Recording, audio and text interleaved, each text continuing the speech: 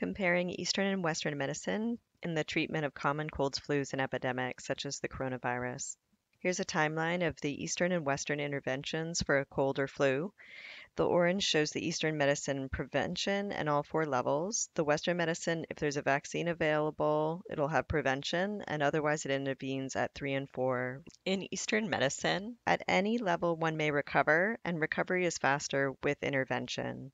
The time between levels depends on one's health, so the stronger one's health, the slower the passage through the levels. The poorer one's health, the faster the passage. There was a lost opportunity when coronavirus hit.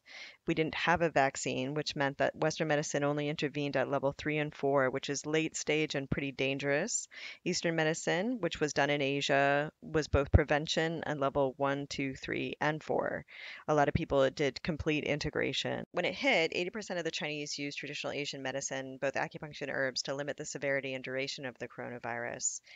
And the Beijing Health Commission stated that traditional Asian medicine helped improve outcomes by 92% with less symptoms, improving recovery speed and resulting in fewer deaths. Harvard Medical School recently did an acupuncture study that showed that it tames the cytokine storm, which is a devastating aspect of the coronavirus. So, looking at Eastern and Western medicines in depth, timing, diagnosis, and interventions. So, Eastern diagnosis, the time is immediate. You would see a traditional Asian medical practitioner. They would examine the tongue and pulse and consider symptoms, and they would make a diagnosis and give you a treatment immediately in that session. So, you'd begin feeling better within hours of a session.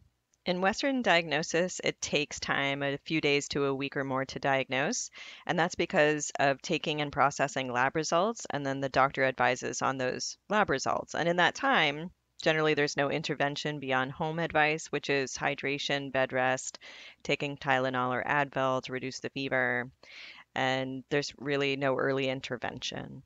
The result is the patient struggling at home with illness on their own. If they had been getting Eastern medicine, they'd be getting better. If they're getting worse, they're going to need serious Western intervention. Now, to look at the interventions and levels, the Eastern medical focus is always prevention. So they're going to prepare and prevent the wind attack, balancing and strengthening the righteous qi and the body through acupuncture and herbs. And there's many herbal formulas such as Buzhong Yi Qi Tong, Yu Ping Feng San, Huang Qi Ti, Chagan Reishi, which help improve immunity and increase T cell count. Western medicine's focus is vaccines for prevention. The concerns with this is that it can take a long time to create. For example, all of 2020, we haven't had a vaccine. It takes time to distribute. It typically is effective for 67 to 92% of the population. The antigenic drift of the virus may make the vaccine obsolete, and then will everyone take it? And it can cause unpleasant side effects for some people. It's expensive and there's profiting pharmaceuticals. In the Eastern wind attack, the first level is the Wei Qi or protective Qi level. The symptoms would be just becoming aware that you're getting ill, you'd be tired with a malaise, maybe temperature sensitivity, possibly a fever, high fever, headache, unfocused, possibly sinus congestion, cough, phlegm, dry sore throat, floating pulse. The Eastern intervention at this level would be acupuncture and herbs. There's an acupuncture treatment to release the exterior, clear toxic heat, disperse lung qi, and bolster righteous qi. And this would be acupuncture, gua sha, cupping. There's herbal formulas very common to this level, Gon Mao Ling, Yin Chao Song, and also using Chagan Reishi or Huang Qi Ti to keep boosting the immune system.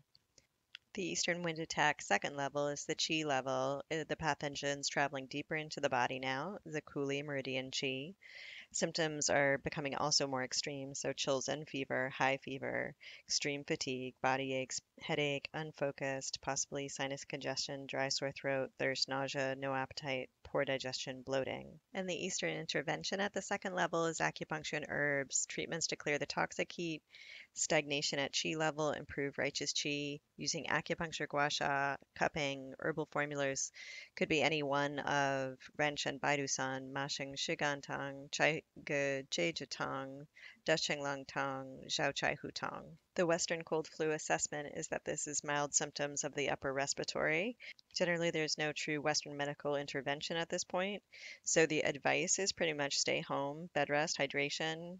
Tylenol, acetaminophen, is an analgesic. It really only focuses on the fever, bringing that down, and also mild pain reducer. It has side effects. There's Advil, ibuprofen is an NSAID. It reduces fever, pain, and inflammation. There's also some side effects. There's over-the-counter medications, but these tend to mask symptoms. They're overly drying, cause deficiency, heat, delay recovery. The third level in Eastern medicine, the pathogen has now traveled into the lungs, the Yang level, nutritive level, heat in the lungs. The symptoms would now be shallow, painful breathing, cough with chest congestion, either a dry or wet cough, with white, yellow, green, or blood-tinged phlegm, easy or difficult to expectorate. There's going to be a fever, it'll be high or a tidal fever, smoldering in the yin, worse at night with insomnia, so it might kind of wave in and out. There's discomfort and restlessness, cyanotic lips. The third level's Eastern intervention is acupuncture and herbs. Acupuncture improves breathing, resolves toxic heat in the lungs. An acupuncturist could guide you on an appropriate herbal formula. The Western assessment at this level is that it's moderate symptoms, it's lower respiratory.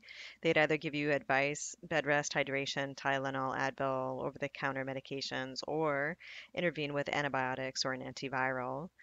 You would probably still be at home treating all of this. With COVID now, as things get more serious and someone's not breathing or they have an oximeter and it shows that they're dropping below 93%, they might go to the hospital. The pathogen travels even deeper now into the blood level, the fourth level, heat in the pericardium. The symptoms would be a high persistent fever, heat sensations, but cold limbs, severe headache, gasping, poor breathing, chest pain. Cyanotic blue lips again show the poor oxygenation of the blood, restless, irritable, fatigue. They're fragile, they're becoming delirious, they might go into a coma and they might die. Eastern intervention at this level is basically integrative emergency with Western medicine. The treatment is to clear toxic heat trapped at yang or blood level, purge fire, open orifice, acupuncturist prescribed possible herbal formula. So in the Western assessment, this is severe symptoms and one would be hospitalized. This is a kind of sepsis.